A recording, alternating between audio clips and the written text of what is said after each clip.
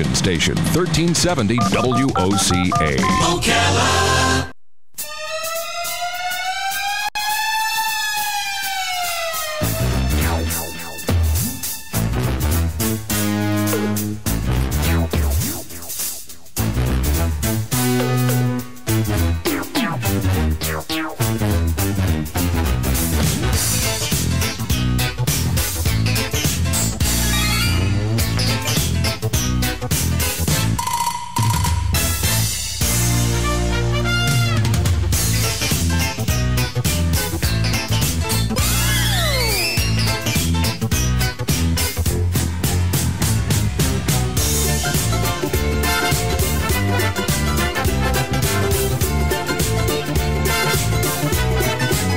All right, 5 minutes after 9 o'clock, Jim George is here. Professor Gadget, as we know him. He's here to talk about those little things that you'd like to look at as you're walking down the sidewalk or other things. Guys, I saw this great magic trick on a clip from the Ellen DeGeneres show, too, with an iPad. If you want to call in, you're welcome to do that. You're a part of the show as much as we are. The number is 622-9622. Good morning, Jim. Good morning. How are you doing? I'm doing fine, thank you. You were just telling me about Helen, Georgia. It's not high-tech anything, but that's a cool-sounding place. It's cool. It's really cool. Robin, you got to see this place called Helen, Georgia. We had it in our segment this morning about about the camping cabins. Yeah, unbelievable I remember. And in a nutshell, Jim was saying that they tore the town went bankrupt. They tore the buildings down. They rebuilt it as an alpine town, and it's nice. Looks like Germany. It does. Looks like Christmas is what it looks like to me. And when the houses are on the side of the mountain, and they're all on stilts, just like you'd see if you were driving through the Alps. That is cool. Oh, unbelievable. Wonderful. And I'm assuming that far north it gets cold. It does get cold.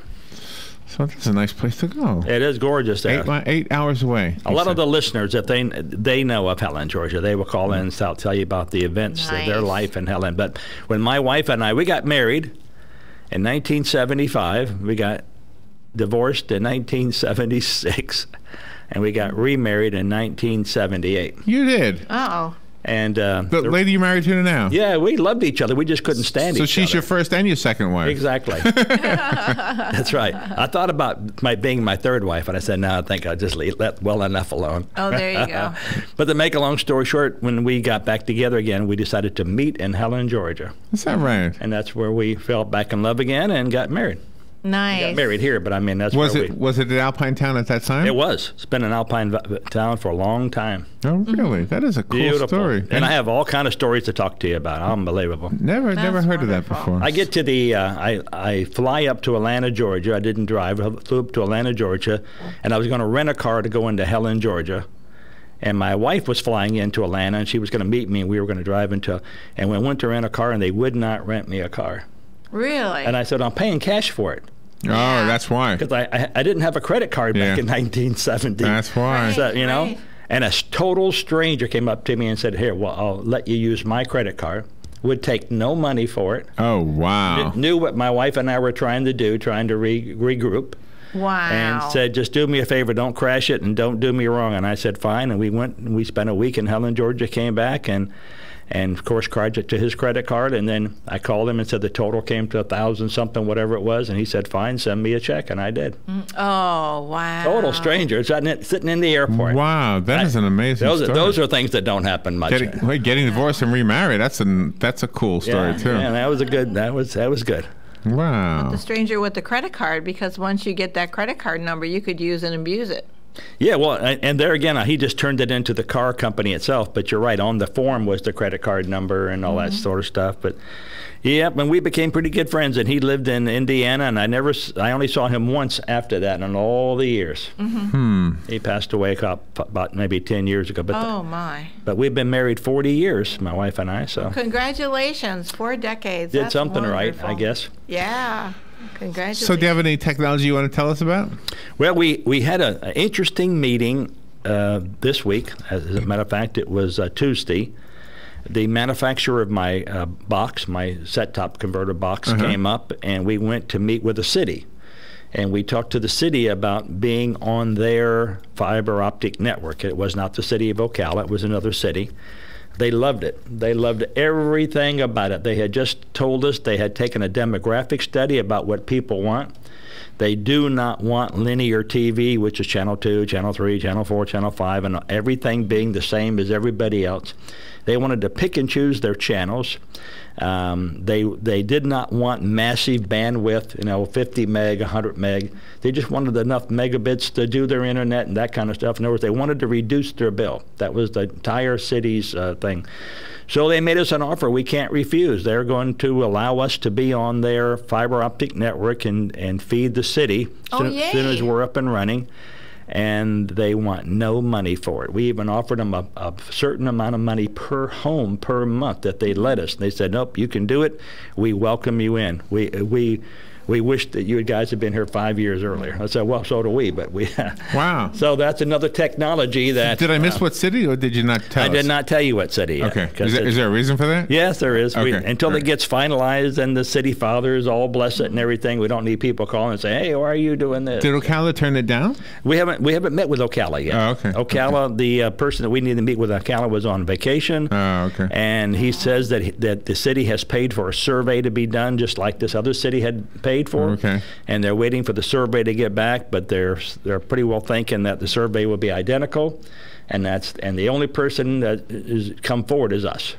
Well, all they need to do is listen to your show on WOCA, and their survey will be already taken, because a lot of the listeners are waiting for those individual channels. Yes, and they wanted cultural channels. They said of the people that they interviewed, and this was not a large town, but a medium-sized town, they said people want international channels. They'd like to see channels from France and channels from Colombia. And matter of fact, for our demonstration, we showed them a channel streaming from Chile.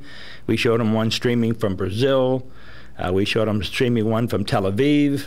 We had one streaming from Dubai, so they could see the quality of the channels streaming from across the ocean into us. And they were all impressed. They said, man, this is sharp. And the channel change was instantaneous. You didn't have to change the channel and wait, because it's not like cable TV internet TV in the sense it has to go find it. We're storing them on our server. They're here now. So when you change the channel, it just changes the channel. So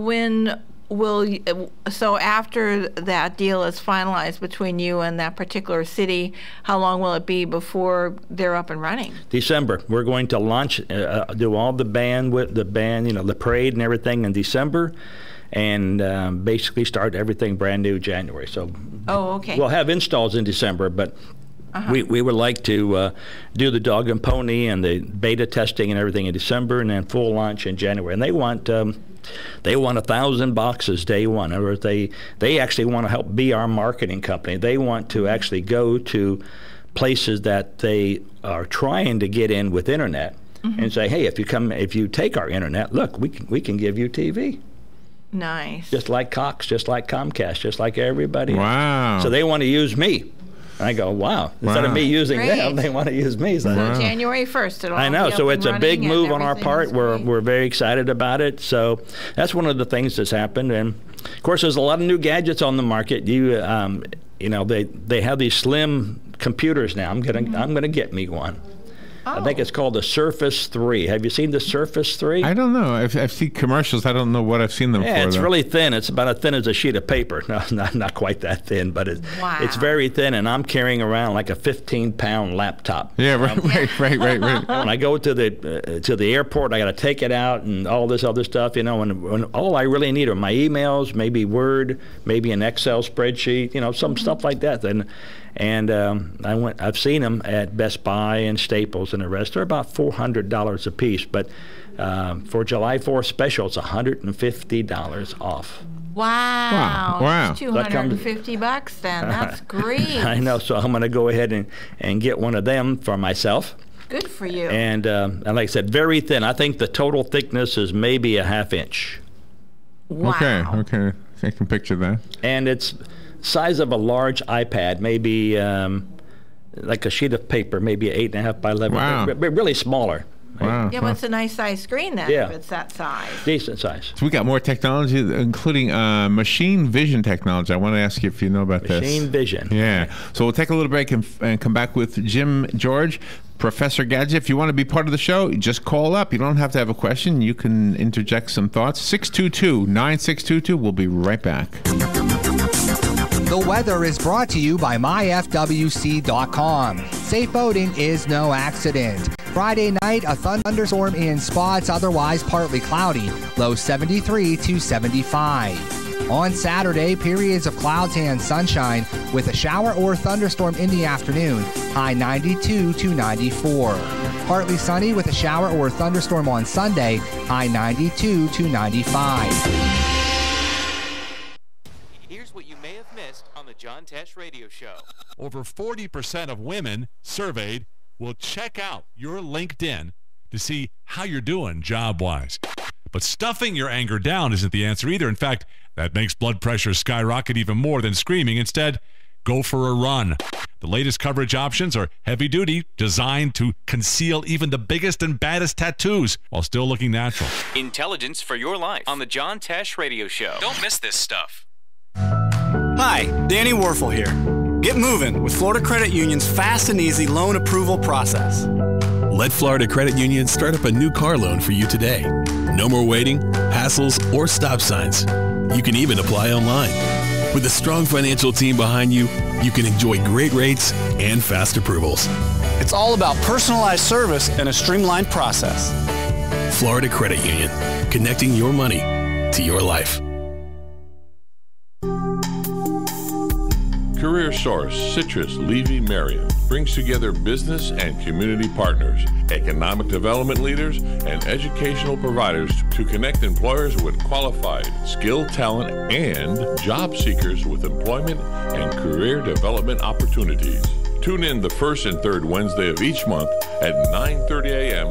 to Career Source Citrus Levy Marion and learn how they can help you.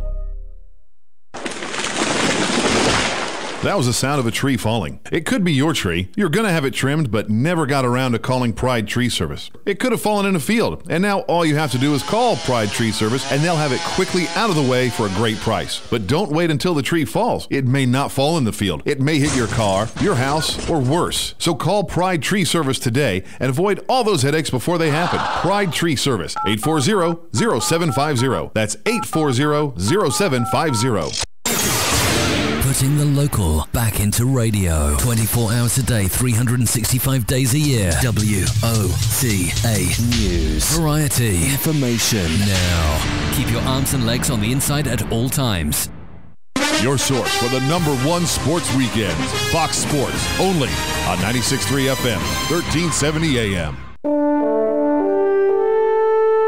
This is WOCA, News Talk 1370. All right, 18 minutes after 9 o'clock. Jim George is here, Professor Gadget, and he's got some exciting news. You've been working so long and so hard to make some of these things happen for yourself and your customers that it's good news to hear it's finally coming through for you. It's finally coming through. Yeah, and the people of Ocala will go crazy when they finally realize what this thing does.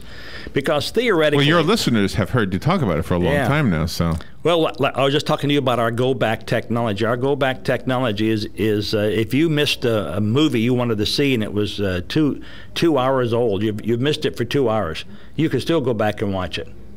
So it's like video on demand, but only you're on the channel you want, like channel 2 or 9 or whatever channel you want, and all you do is just go back. And as the time and date changes, it could be a week ago, you go back, you see the movie you want, and someone tells you, did you watch that game last week? No, I didn't see the game. Oh, you can go back and get it.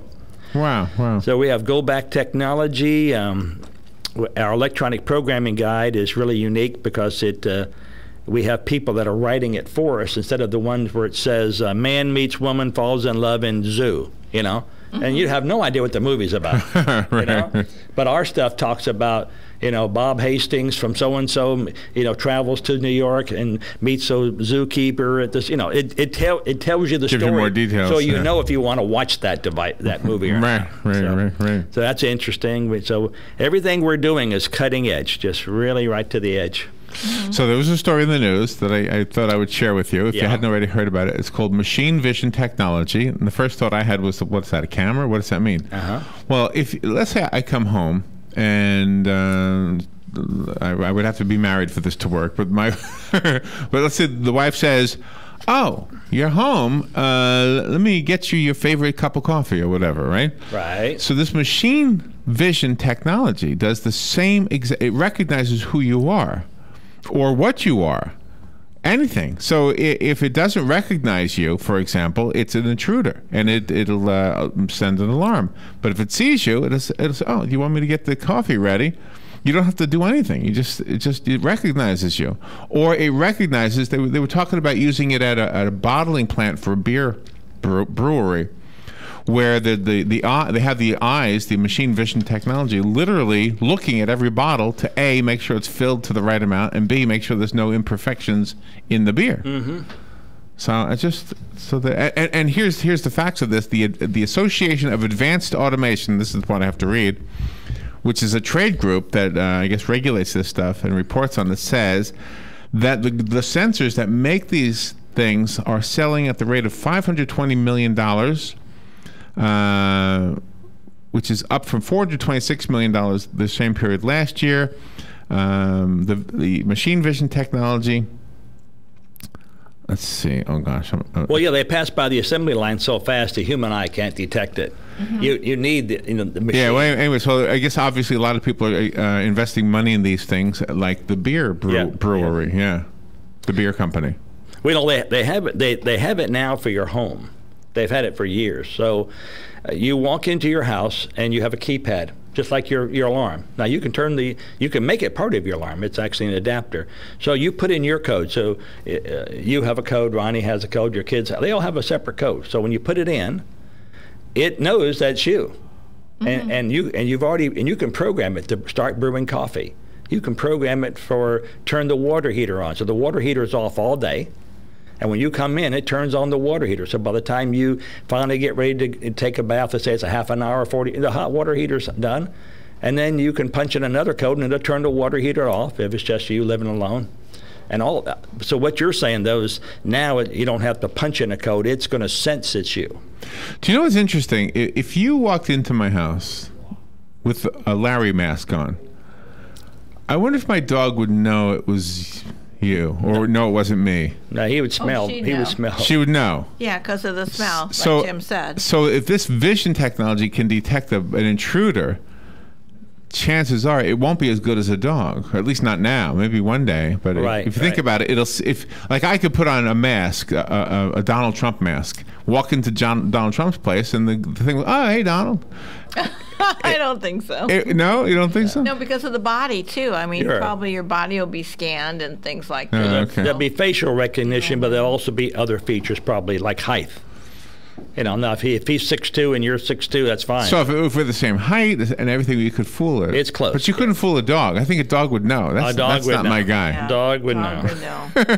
Can't fool a dog. There was a story also this morning about these two self-driving cars from competing companies that had a near miss. Yeah. Did you hear that? I did hear that. And of course, the proponents are saying, well, that's evidence that this works because they didn't hit. They didn't collide with them. And if they did hit, what would that be evidence of? That's right. All right, we do have a phone call. Good morning. You're on the air with Jim. Yeah, good morning, guys. Very good program this morning. I hope I'm not going to spoil it with this goofy question, but what was used before alkaline and batteries? Oh, you mean the different ingredients? Yeah. Well, they had all type of acids besides alkali, and I'm not a history buff on it, but I remember that we used to have batteries that were phosphorus, and of course, they didn't want you to destroy them. But as kids, we used to open up the battery because it was phosphorescent, and we would rub it on our hands, and then and then in the evening time we would walk around like little ghouls, you know, our hands were all phosphorus, you know. So I'm sure they had different types of chemicals like alkali. Is alkaline, is that like a liquid or a powder? It is a powder, I believe. Powder. Just take a battery and break it open. You'll know. Those batteries the wrong way, like a radio or something, what would happen? If you did what to it? If you inserted the batteries backwards in the wrong way into a transistor radio or a toy, what would happen? Nothing. It'd run the battery down because you're putting hot to ground. Okay. Is there any danger of a fire or anything? It would probably get warm, but it would not create a fire, no. I can't imagine that. Now, you know that if you have anything that's battery operated, you don't want to leave the batteries in for months and months and months, right? Yes, because I had a problem with them leaking and wrecking a TV flicker, a remote for me. It leaked out and it destroyed it, They will do that. What we do is we have these little Ziploc bags. They're real small. You can get them at any dollar store. They're maybe 2 inches by 3 inches, and you open them up and you put the 2 batteries or 3 batteries in and just put it with the item. That way when you go to grab your flashlight or your batteries are not in it. They're next to it. Right. What would be the proper way of disposing batteries like that? Thinking of landfills and all that. Yeah, I take all my batteries to Sears. I was this morning over at the Electronic Wholesale House, and I asked them, I said, can I drop off my big batteries to you for disposal? And they said, nope. We no longer do that. Sears is the only people we know who still does it. That's a great community service, by the way. Now, you can take them to the landfill, and they have a place every Tuesday and every Thursday that will accept them from you. No charge. You just drop off your batteries. They'll even take car batteries, but if you're going to do car batteries, take it over to Hurricane Battery or Interstate Battery, and they'll pay you for the battery. Gosh. Do you think they bury those a certain way? They don't bury them at all. No, they take them apart. And they reuse the stuff, huh? They don't reuse it, but they take them apart and take the dangerous stuff out of them. Huh. Okay, very good. Thank you. You're welcome. Thank you. I think you have another phone call. Good morning. You're on the air with Jim. I think they're not there, actually. You there? Okay. Whoever it was just hung up. So call back. There's an open spot right now. Yeah, batteries are one of those things that I think we read something the other day a while back about Tesla, right? Tesla was going to do a battery. Yeah, something like that. And we do have another phone call. Good morning. You're on the air with Jim. Good morning. This is Seth with a Lockdock. Hey, Seth. So back to your facial recognition, you can't just put a mask on and expect the facial recognition to actually work properly because it's actually scanning live veins. Veins? It's scanning the live cells of the skin. It's scanning the veins. I see. Everything to make sure that it's actually a live silhouette that it's actually receiving in front of it. There you go. Oh, wow. Okay. So if you have high blood pressure one day, it's not going to let you in the house. Wow. There's many things that come into play when it comes to the biometric aspect because years and years ago, the very first biometrics, as far as fingerprint readers, there was that whole thing that you saw on TV where they could just dust the fingerprint lens and then put tape on it, and you could duplicate a fingerprint that way. That was true on old biometric stuff, but that has all been changed now with the optical. So it's actually reading the veins, it's reading the grooves, it's reading the whole silhouette of the finger, or the hand, or the face, or what have you, whatever type of biometric that you're utilizing. Oh my goodness! So does your company buy some of that machine vision technology we were talking about? I have access to the facial recognition. I don't get into it. That's a little bit more advanced for my abilities. I've definitely done fingerprint recognition. Huh. Interesting stuff. All right, Seth, good to hear from you. All right. You guys have a good day. Thank you. That's fascinating, isn't it? Yeah. I know when I go to Chicago and for conventions in New York, if you want to go up to any certain higher floors, you could put your thumbprint in, because when you're at the front counter, instead of giving you a card down that allows you to the 58th floor or whatever, instead they have you put your thumb on the little scanner thing, and they scan it in. They say, okay, when you want to go up, just... Oh, my. So you take the elevator to like the 38th floor and get off, then you get another elevator that goes, let's say, up to the 50th or 60th. Just put your thumb in there. Have you ever gone to the secret top floor at the Ocala Hilton? The mysterious secret top floor? Ocala Hilton? Yeah. No. Secret. No. We asked Stacy if we contribute to your fundraising campaign, can we go to the top floor? Yes. I don't think we contributed, do we? Yeah, it's a secret top floor. You didn't know that? They ought to give radio personality as a free tour. I say so. Yes. Yeah. I say so. Yeah. I heard there's a bar up there. Anyway. A bar. Jim, what's your phone number? 854-9795. All right. Thank you. It was fun. Always fun. Thank you. You guys have a great day. Thank you for telling me about Helen, Georgia. I can't wait to learn more. We'll take a little break. We'll be right back.